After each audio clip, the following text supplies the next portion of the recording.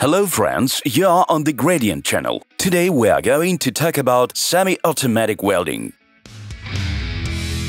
Generally speaking, we can discuss semi-automatic welding for a very long time, but the aim of this video is to show the entire welding process from choosing a semi-automatic welding machine to obtaining a high-quality weld seam. In this video, we will only talk about welding with shielding gas.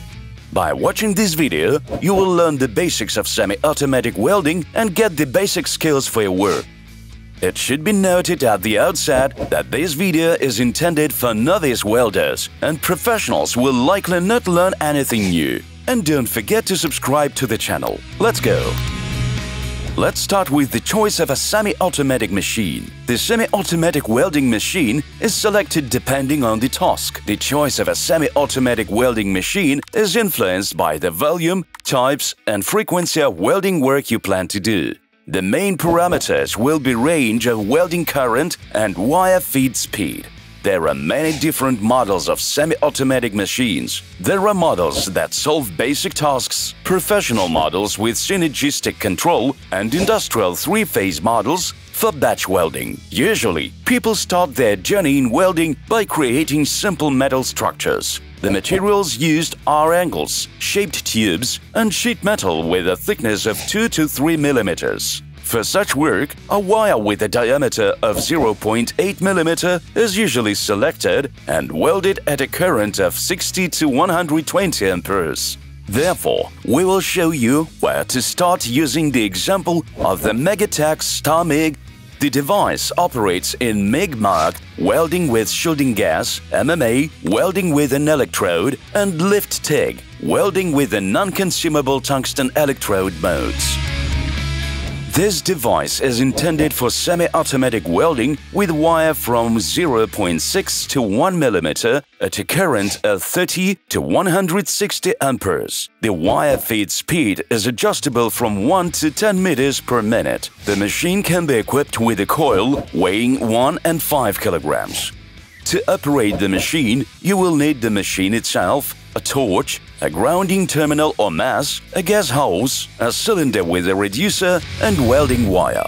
After choosing this semi-automatic device, let's move on to selecting the shielding gas and welding wire. Depending on the type of metal and its thickness, inert or active gases and their mixtures are used as shielding gases. The most common are CO2, argon, and their mixture mix in various proportions. We recommend that novice welders use the following table to select the gas.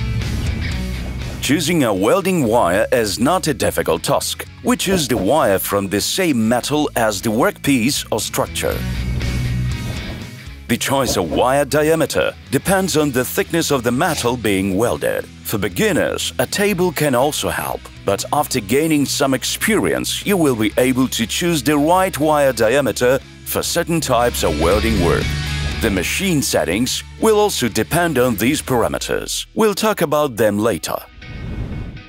Before connecting the machine, let's talk about welder protection. First of all, we pay attention to the protective mask. We recommend using a chameleon mask because it protects the welder from infrared and ultraviolet radiation as well as metal splashes. In addition to the mask, we do not forget about special welding clothing, shoes, and always wear boots.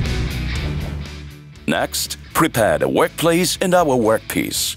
Keep the workpiece free of flammable materials and substances. Often, novice welders forget to prepare the workpiece.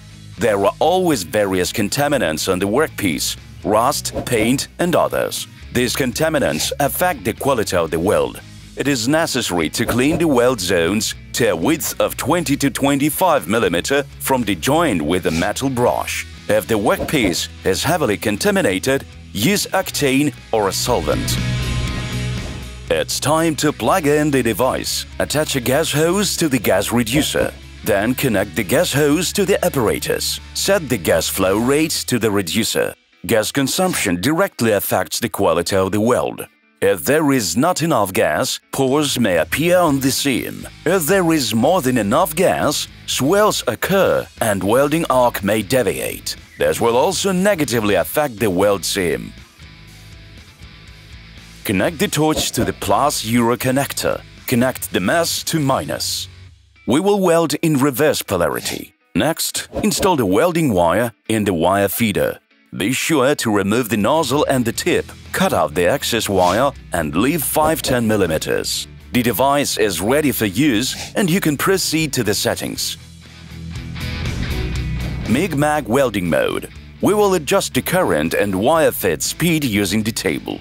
But you always need to make adjustments in the process. Therefore, before the main seam, we recommend making a test seam and checking whether the settings are correct. The touch modes will be discussed in details. Mode 2T is designed for welding short seams. You must hold down the torch button at all times during the welding process. Mode 4T, designed for welding long seams. Just press the key to start the process, and when the welding is complete, press it again to end the process. The device also has the ability to adjust the inductance. This affects the arc stiffness and depth of penetration during welding. The inductance should be set individually. The inductance increases with the current value. The higher the inductance value, the wider the weld seam. Practice ignition of the welding arc. Leave the welding wire at the level of 5-10 mm. We recommend sharpening the tip of the wire with a side cutter before reach ignition. The pointed end of the wire makes it easier to ignite the arc. Arc ignition occurs after pressing the button and touching the workpiece with the wire. After pressing the button, the wire and shielding gas are fed. To extinguish the arc, release the button and lift the torch. It is important to keep the correct distance between the nozzle and the weld pool, and also move the torch evenly.